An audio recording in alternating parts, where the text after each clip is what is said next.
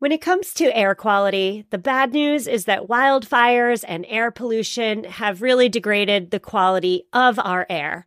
But the good news is that we're all realizing that the quality of our air, and particularly the quality of our indoor air, is really darn important. I'm so excited to tell you about Puro Air because in 30 minutes, this device will remove allergens, dust, smoke, and gases from your room. It uses a stronger type of filter called a HEPA 14, and it filters pollutants at a microscopic level. I keep my Puro Air running upstairs where the bedrooms are all night. I love that it's quiet. Cleaner air just hits different, doesn't it? Check out everything Puro Air has to offer at getpuroair.com. That's GETPUROAIR.com. One more time for the people in the back, getpuroair.com. Well, hello there, my friends, and welcome back. My name is Stephanie Safarian, and you're listening to episode 454. We've been doing this 454 times. 454 of Sustainable Minimalists. This is a listener-supported show all about intentional and eco-friendly minimalist living. On today's show, we're zeroing in on the potentially harmful toxins that surround us each and every day. And specifically today, we're covering free ways, I should say, that you and I can reduce our exposures, reduce our family's exposures as well. And again, we're not spending a single cent doing so. Today, my guest is Reagan Nelson. She is the host of the Clean and Green Living podcast. Reagan, I'm so thrilled to have you on the show. I can't wait to glean your expertise. How are you? I'm good. Thanks for having me. I'm excited for this conversation. Well, again, excited to have you. Let's start by you telling us about yourself. Starting a podcast is a lofty endeavor. Let's put it like that.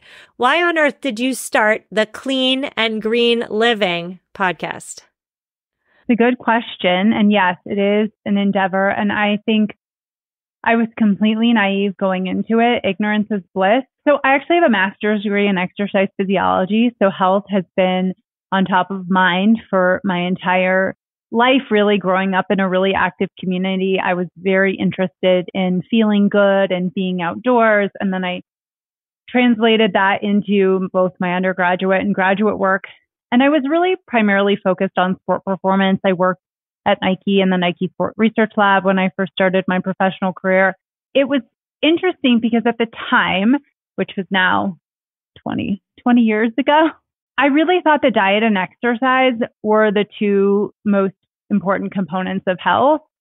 And people really weren't talking about sleep. They weren't talking about mental health as much as they are now. And they definitely were not talking about how our personal care products or our cleaning products or our laundry products or packaging has chemicals in it that could be impacting our hormones or our neurological health. They just weren't. It was not top of mind. Some of that is because these chemicals actually haven't been in commerce for that long. I think it's over 80,000 chemicals have been introduced into commerce since World War II. Less than 10% have ever been tested for human health and safety. And it really has not been until the last decade that it's become more mainstream.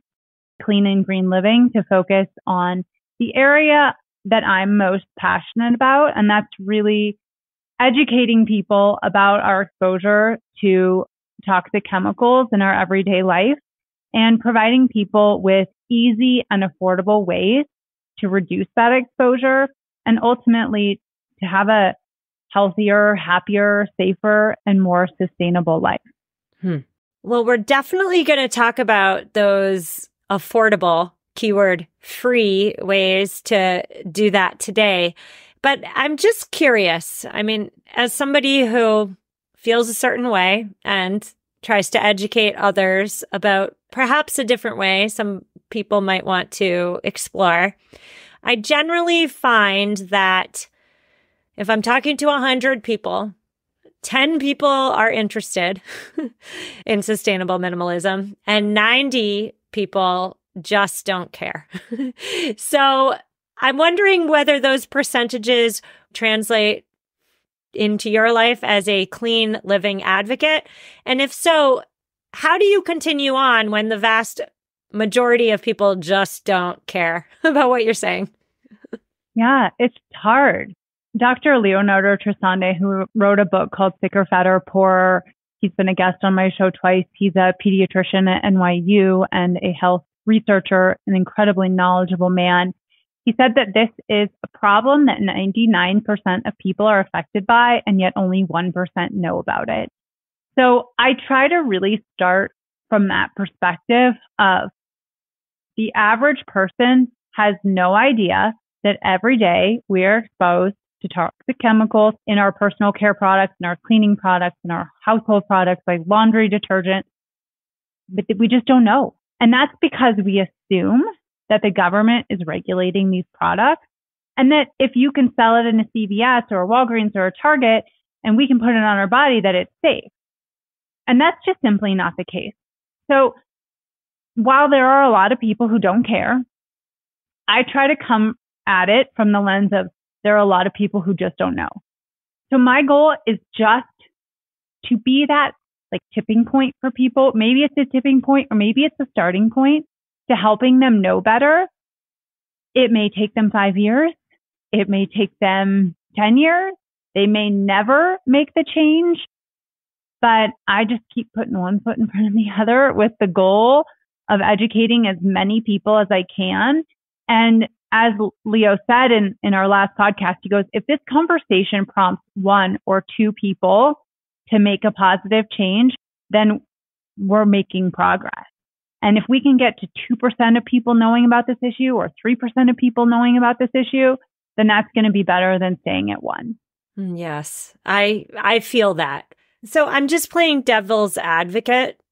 I'm assuming that I would have listeners who are listening to our conversation right now and they're thinking to themselves, well, chemical hazards, environmental toxins, like on the list of things to be worried about, that is probably pretty low on my list. Like we have natural disasters due to more frequent and more powerful storms due to climate change. We have the threat of nuclear war. We have pandemics. We have this, we have that. Chemical toxins probably aren't on the top 10. What would you say to listeners who would say, you know, chemical toxins don't make my top 10 or maybe even my top 20 fears?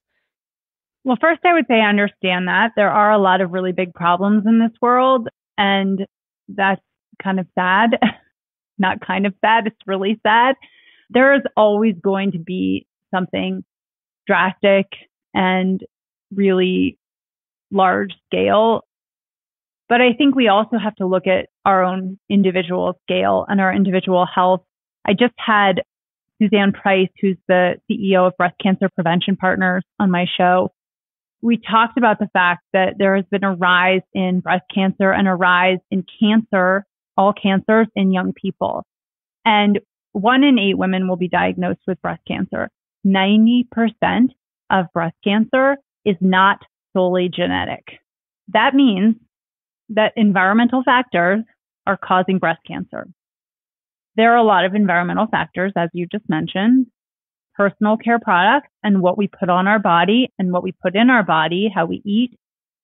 Our skin is our largest organ. Everything we put on it absorbs in, not everything, but most things. We can't ignore that fact.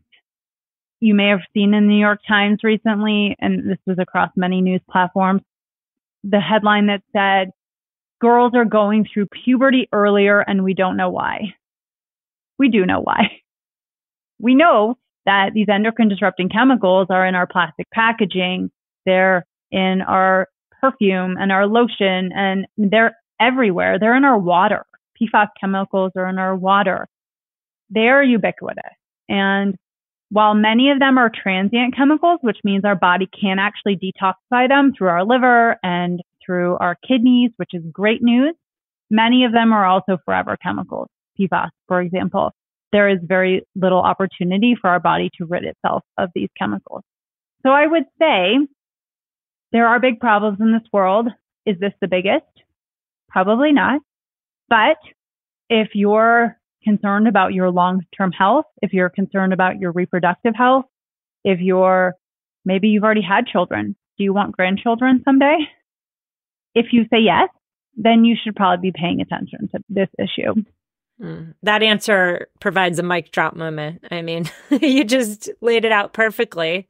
And we're talking about ways in which we can care without spending any money. That's the key, right?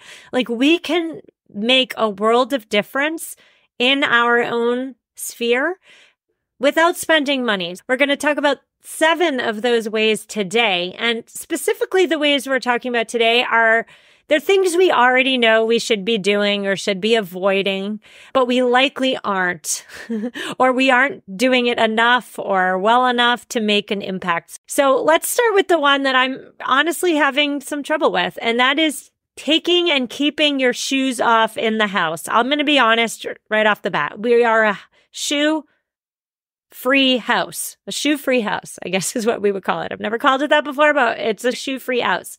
However, there's so many opportunities for me to leave the house and realize I forgot something and then just run back in with my shoes on because I don't have 5 seconds. Yes, I do have 5 seconds, but I tell myself in that moment, I don't have 5 seconds to take my shoes off. So I run around the house in my shoes, get what I needed. Usually it's my cell phone, and then run back out the house. So let's talk about taking off and keeping our shoes off inside. How is that a significant toxin reducer? Well, first of all, I'm laughing at you about going back in your house because my most viewed Instagram reel is me in my actually Nordic ski boots on the mat that sits right inside my garage door. And I use that song every day. I'm shuffling, and it's me shuffling across the floor in my boots because I didn't want to take them off. So if you have a mat by your door, you can always try that technique. It's not very fast, sometimes I tiptoe, which also, less touching the ground, but progress, not perfection. So if 90% of the time you are not wearing your shoes in your home, that's better than 100% of the time having your shoes on. When you walk outside, there are all sorts of chemicals, be it pesticides that are sprayed on the lawn or public right of way, rainwater wash off from restaurants. I mean, there's everything known to man on the street. So the best thing you can do is to leave that on the outside and keep your shoes in your garage, outside your front door, in a mudroom, and then you have a nice clean space on the inside. If you have young children who are still crawling on the ground too, or even if you sit on the floor to do your stretches, think about where you walked, and then you put your hands on that, and then you might touch your face, and now you're putting those chemicals on your face, or you're maybe even touching your mouth. The more you can keep those out of your house, the better off you'll be. And it costs nothing. Yeah. So in many cultures around the world, taking your shoes off is a sign of respect for the homeowner, right? But in America, we seem to not do that. If you're going into somebody's house, take your shoes off. You will just save the homeowner a lot of stress and awkwardness in asking you to take them off. And let's also remember, too, that if you're in the habit of wearing shoes in your own home, research abounds with the fact that lead and other heavy metals that come from soil, they are on your shoes. You might not be able to see it, but it's there. The lawn chemicals that you or perhaps your neighbors spray on their lawns are on your shoes. And so what I love about this first tip, like take your shoes off in your home and leave them off, is that there's always more to do, right? So for me, we are a shoe-free house. We never wear shoes in the house, yet there's still better that I can do. Better in terms of when I forget my whatever, I can take the 5 seconds. Like, how hard is it to take my shoes off in the garage, run in and get what I want, and then come back out? It's free. It takes 5 seconds, and the potential benefits are huge. So thank you for that. All right. So now we got to go on to the next one, and it has to do with saran wrap. You say that we need to stop using Saran wrap. And again, probably isn't a surprise to my listeners because Saran wrap is plastic, but it's so darn convenient. So take it away. Why should we stop with the Saran wrap?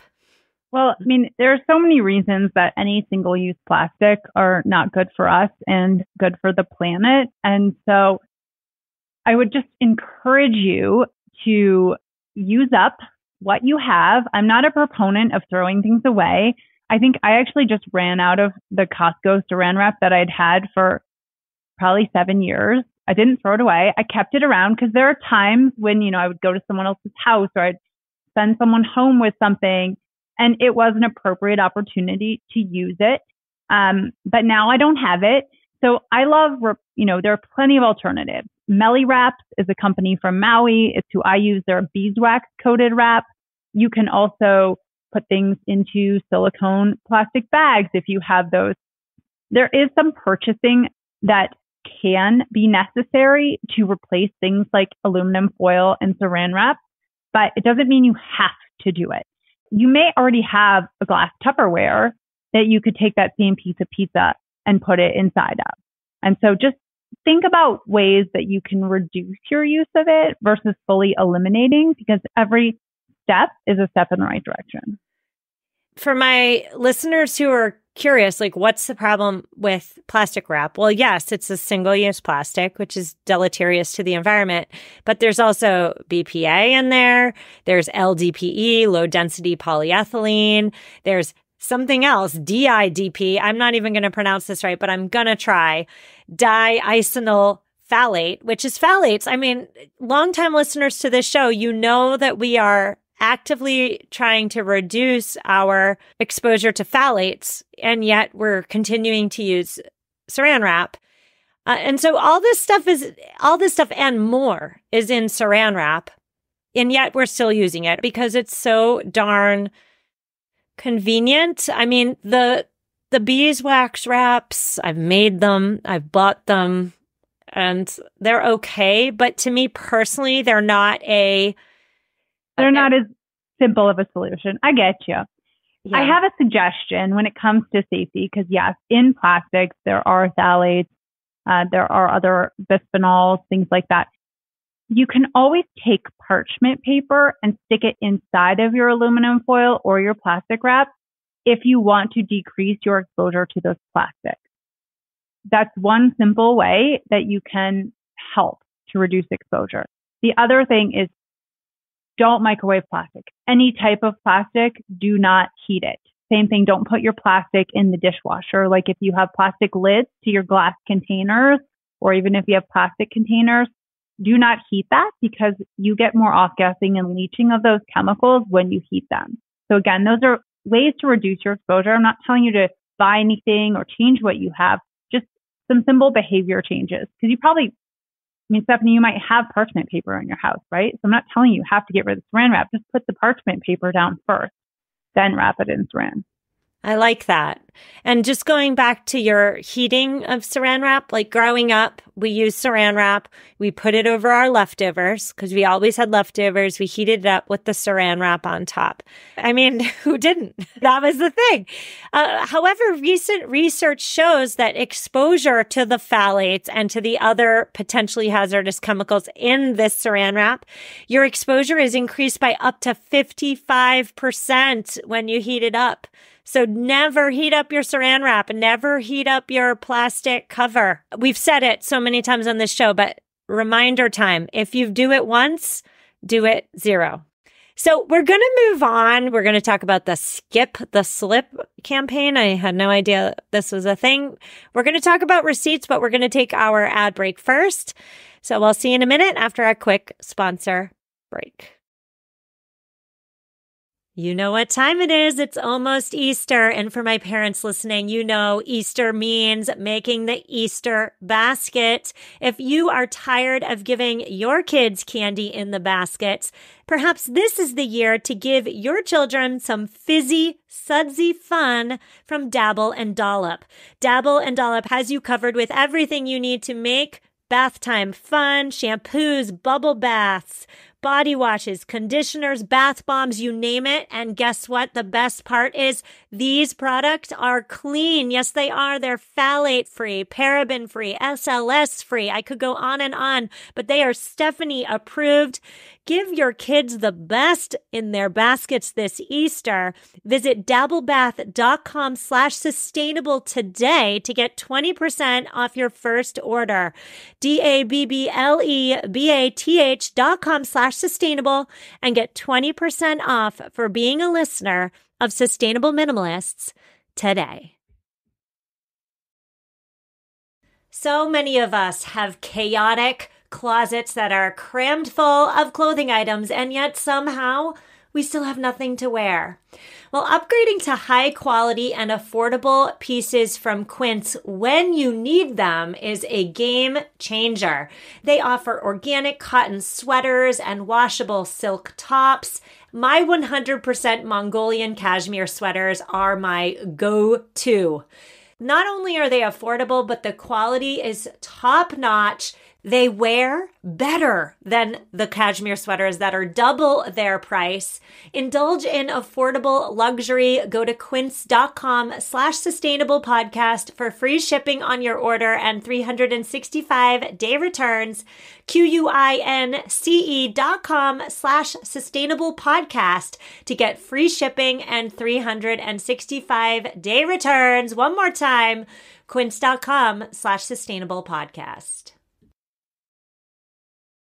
And we're back. Today I'm speaking with Reagan Nelson. She is the host of the Clean and Green Living podcast. She advocates for easy and affordable lifestyle changes that support your safer and more sustainable life. Before the break, we discussed saran wrap. We also discussed taking your shoes off inside, like all the time, not just 95% of the time. And now we're moving on to those receipts. My listeners, you already know there's BPA in those receipts.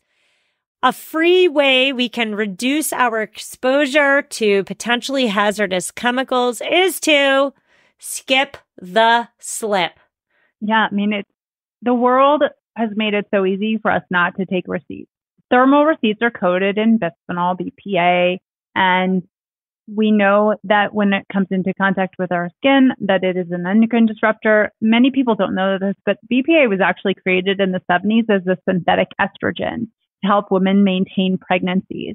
It was then replaced with another far more toxic chemical that actually caused uterine cancer. It was shown that women who were given that hormonal treatment, the synthetic hormone, had offspring with higher incidence of uterine cancer in women, and then also, I think, testicular cancer in boys. I only tell you that to show you that these synthetic chemicals, like the bisphenols, they really do have an impact on our health. So when we say it's a hormone disruptor, you can see that these kind of chemicals have that result. They happen to be in thermal receipts. A lot of retailers have transitioned away from using the BPA thermal paper. That doesn't mean they are not also doing what we call regrettable substitution, which is sort of like whack-a-mole, where you take BPA and you replace it with BPS. So there is BPA through Z, and there are lots of things where you'll see like BPA free, but that does not mean they're not using BPS. With receipts, if they are doing that kind of substitution, it is so simple for us just not to take them because we can get them emailed to us, texted to us, which is such a great luxury. If you do need that receipt for business purposes or you're tracking receipts for whatever reason, my other tip that costs you nothing is to wash your hands immediately afterwards. And I think a lot of people don't think about that. You know, we wash our hands before we eat or after we go to the bathroom. But one way to reduce your exposure to chemicals is also by washing your hands right after you come into contact with them.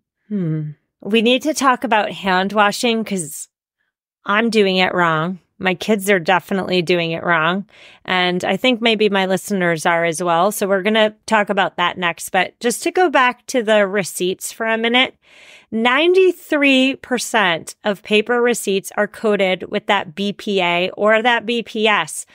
BPA and BPS are endocrine disruptors. They mess with your hormones. Like I can't understate that. I mean, do you want your receipt messing with your hormones? I'm going to go ahead and guess that the answer is no. And so I'm thinking back to my childhood. My mother would always take a receipt.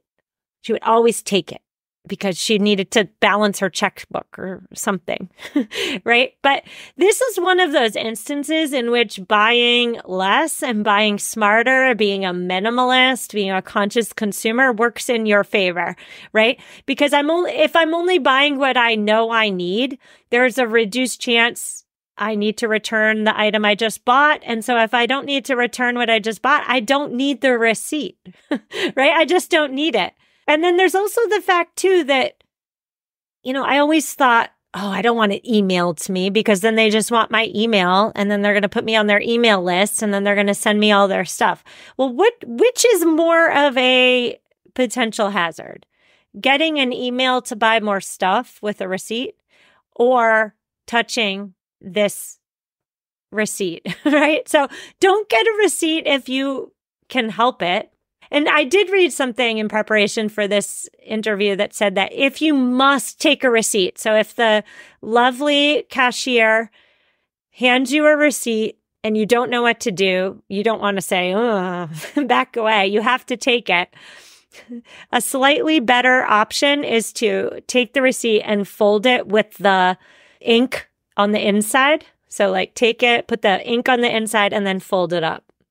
Just a thought there. But now we must move into washing our hands. We always frame washing our hands with regard to bacteria and viruses and germs.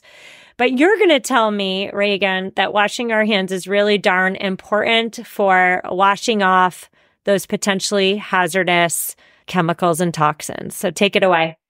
Yeah. So I actually had my urine tested for, I think it was 13 chemicals, including bisphenols, parabens, phthalates. And I did that with a company called Million Marker. I actually had the founder, Jenna Hua, on my first podcast. And I was shocked to find that my low molecular weight phthalates, which are the flexible, like softening plasticides, soft plastic, were really quite high. And Jenna helped me deduce from her own experience that the reason I was having this high level of phthalates, despite the fact that I do so many things to reduce my exposure, was because of packing tape. It's because I like to sell things on eBay and Poshmark because it's part of my lifestyle choices. And so I tend to use a lot of packing tape. Well, packing tape has phthalates in it. Sometimes I also tear the tape with my teeth. Anyone else have that? When it doesn't quite work and you're putting the tape on the box and you don't have scissors and you use your mouth. So that said, if you have traditional packing tape, which you can actually smell, it's very strong. That's the phthalates that you're smelling. Wash your hands afterwards. It's just one really simple way. I'm not telling you to stop using tape, but wash your hands because it is absorbing into your system simply by touching it or putting it in your mouth like I was, sadly. Yes. And quick reminder, how many of us are scrubbing our hands for 20 seconds? 20 seconds is a really long time. Yeah, they sing happy birthday, I think is the, if you tell your children, make sure they sing a full, nice, slow happy birthday while they're washing their hands. Yeah. So reminder to the kids listening, but better reminder for the adults listening. Like, are you singing happy birthday when you're washing your hands? If not, that's something you can work on. That's something you can work on. All right. So let's move on. I want to talk about synthetic fragrance. You always suggest we avoid synthetic fragrances. I'm on board with that, but let's start first by discerning natural fragrance from synthetic fragrance. What's the difference? Yeah. So, and this is a little bit nuanced. Not all synthetic fragrance is necessarily bad, but whenever you see just the word fragrance on a product, that could be a candle, a lotion, a cleaning product, personal care product, that does not mean one ingredient. Fragrance is a trade secret.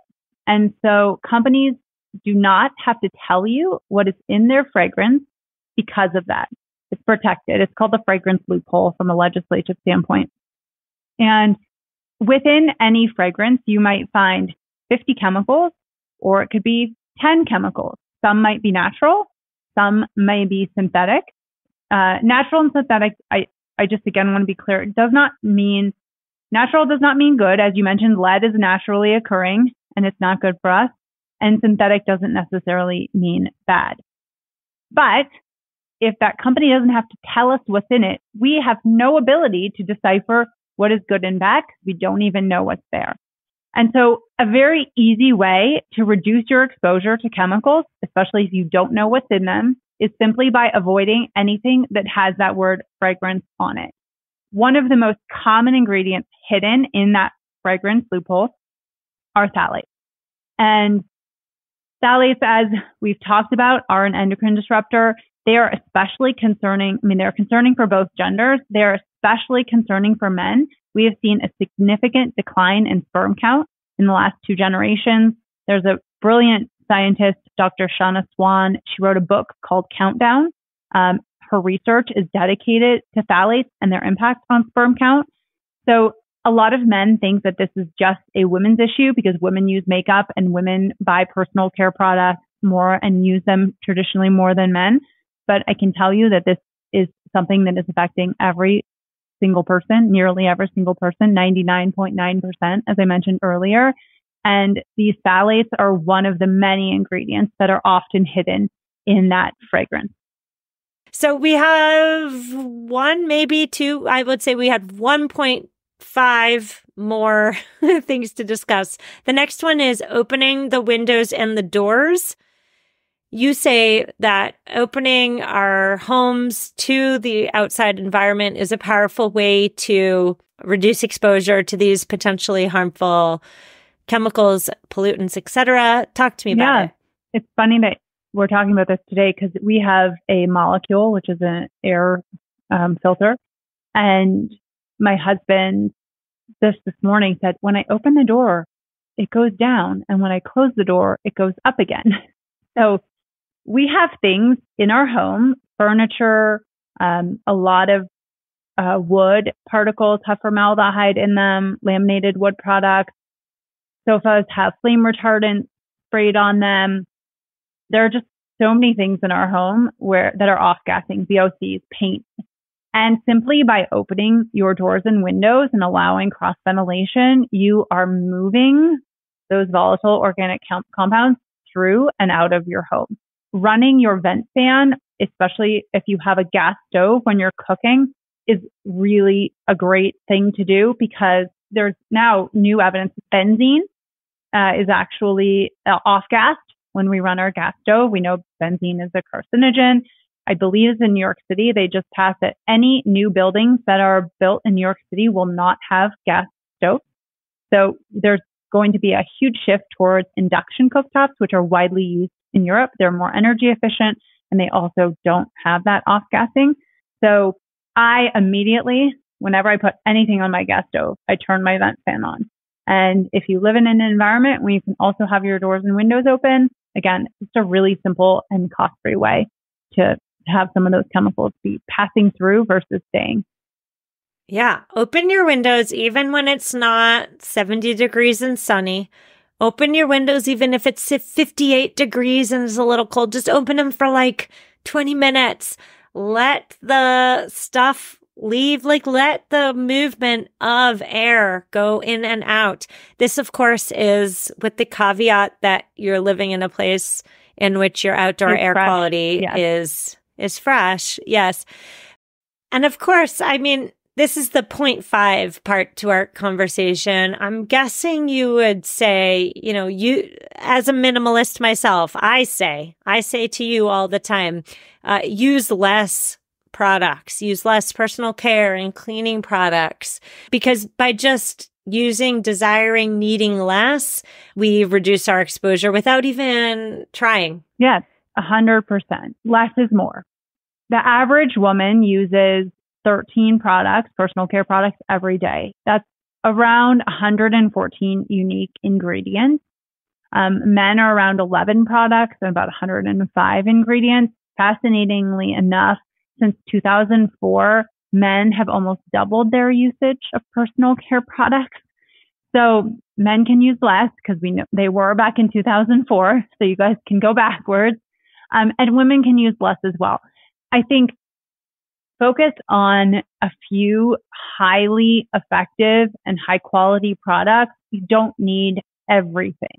There's this huge craze with girls. Right now, I have a 12-year-old, almost 13-year-old around this like Sephora girl and makeup and their skincare routines and skincare fridges. I mean, it's just promoting excessive consumption, and it's really promoting unnecessary usage of products that girls and their skin do not need. They don't need a wrinkle serum. They're not worried about hydration. I mean, but they're being advertised these kinds of products. So when I approach girls with this conversation, simple, like less is more is always my first message. My second message is make sure that what you're using is really meant for your skin. Because again, our girls don't need a vitamin C serum. They have no sun damage on their lovely little faces because they're 12 and hopefully they've been wearing sunscreen if we're doing our jobs, right? And just, I think less is more. I also really encourage people to look at how long they've had their skincare and makeup products. If you've had something for over a year, it's probably gone bad anyway. That's a great opportunity to clean out and then really look at what you have, identify your routine, focus on those key, maybe it's a night cream or a serum or whatever it is, and just have a couple things that you use. And then if you love trying new products, use those up. And then next time, buy something new. I always promote safer, so make sure you're looking at the ingredients in those products. And then just quickly, I want to throw in, if you are going to be getting rid of your old products, Pack Collective has a take back program where you can recycle all that packaging, because I, like Stephanie, am very into being sustainable. I hate throwing things in the garbage. You can rinse all that out, all the pumps, the tubes, and it will go back to packed. You can drop those at Sephora. They have bins. Also, Ulta has bins, and they also have a mail-in take-back program. It is a little bit of work because you need to make sure to remove all the product from the pumps and the tubes and the plastic jars. But anything less than a yogurt-sized container is not recyclable curbside, but Packed will take that back along with supplement bottles. Little side note. Oh, thank you. That's so helpful. Just a quick personal question. Like, I'm just asking this for myself because I have a child who's going to be a teenager soon. How do you convince, or do you even convince your daughter that she doesn't need a fridge to hold her beauty products for her wrinkles that don't exist, for her skincare regime that she doesn't need to do? It's been tough. I mean, my daughter, like your girls with the minimalism, my daughter has been hearing about safer skincare and cosmetics for pretty much her entire life. And so she knows that this is what we have and this is what we use. I also lead classes. I've done live and virtual classes for young girls, for her friends, to talk about good skincare and makeup practices, how to check for ingredient safety, and then also along these lines of like, what do you need and what should you be using, especially as they start getting acne. I like to preach the 80-20 rule when it comes to girls, because I think with young children, if we tell them nothing, then there is that risk of rebellion. It's like the kid who says no sweets, and then they go to the birthday party and they like get the cake and the cupcakes and the candy, and then they come home in a sugar coma. So I really try to educate girls about 80% of the time you should be making safer choices, following these ideas of using less. And then 20% of the time, it's also okay to have fun with it. My daughter has 15 different nail polish colors from Olive and June. It's a safer nail polish company.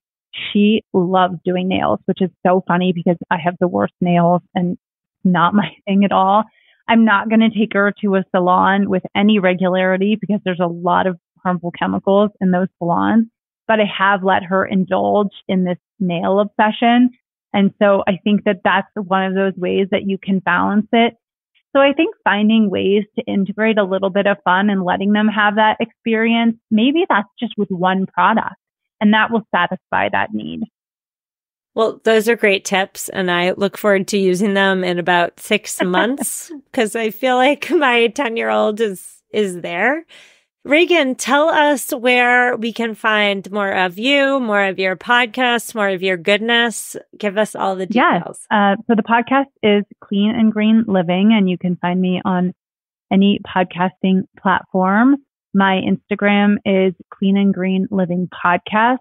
I'm also on Threads at the same name, on Facebook at the Clean and Green Living Podcast, and you can also find me on LinkedIn. It's Reagan Wilson, which is my main name, and Nelson.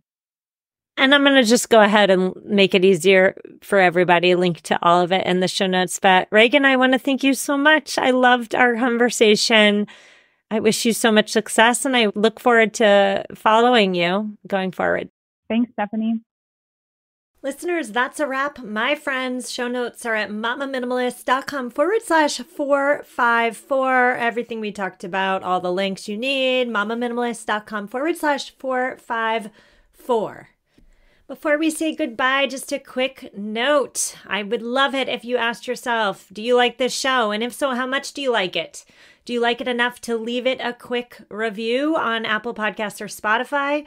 Do you like it enough to support it with $5 a month? $5 a month would get you this episode extended. So extra tips, extra conversation. That's what went out this morning to my subscribers. Thank you so much, supporters. As a supporter of the show, not only are you ensuring that this work continues, but you're also getting 12, yes, that's right, 12 ad-free episodes a month, some of which, like this one, are extended, give you extra exclusive content. So thank you for considering.